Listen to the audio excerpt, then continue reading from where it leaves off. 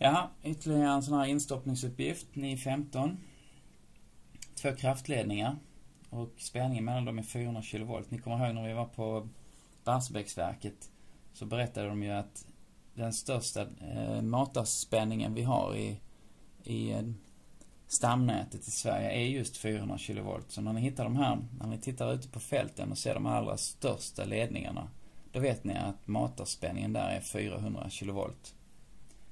De lite mindre har 250 tror jag, men det är jag inte säker på. Ni får googla upp det. De största är 400 kV i alla fall. Om det blir ett överslag här, att det slår en gnista mellan ledningarna, så är frågan, hur stor elektrisk energi har den här gnistan? Ja, det är samma formel som vi har använt tidigare. V är lika med Q gånger U. Och vi bara stoppar in detta som vi har, helt enkelt. Så det är 400 kilo, det är 10 på 83 gånger 200 coulomb.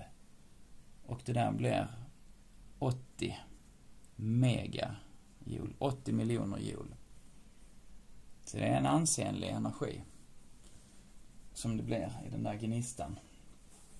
Det där vill man ju naturligtvis inte att det ska hända. Och jag tror inte det händer speciellt ofta heller.